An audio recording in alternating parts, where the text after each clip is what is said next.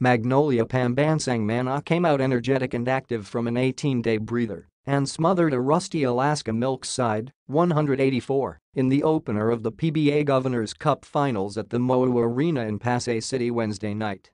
The Hotshots clicked all night, starting strong and showing a great sustaining power in a dominant performance in Game 1 of the best-of-7 title playoff.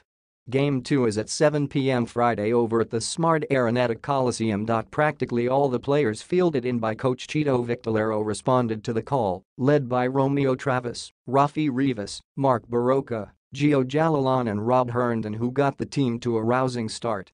Then there were Paul Lee, Ian Sangalang, Justin Melton, who made impact coming off the bench.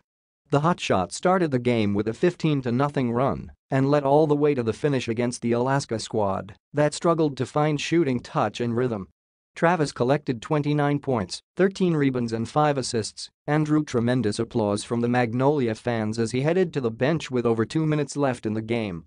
Mike Harris was off, struggling for only 20 markers on 7 of 15 shooting. Barroca fired away 16 points, Lee rifled in 14, while Jalalon sizzled with 12 rebounds, 9 assists and 7 markers. The Aces were also visibly off on the defensive end, with their vaunted press hardly rattling the Hotshots. So dominant were the Hotshots that they led by as many as 21 in what was expected to be a tight match that they turned to a lopsided duel. From an early big deficit, the Aces twice narrowed the gap to a manageable level, the last at 76-84 with 4:23 left to play. The Hotshots, however, stayed intact. From the 84-76 count, the Hotshots responded with a decisive 9-0 tier from guards Barroca, Lee, and Jalalon, and Magnolia breezed through in the end.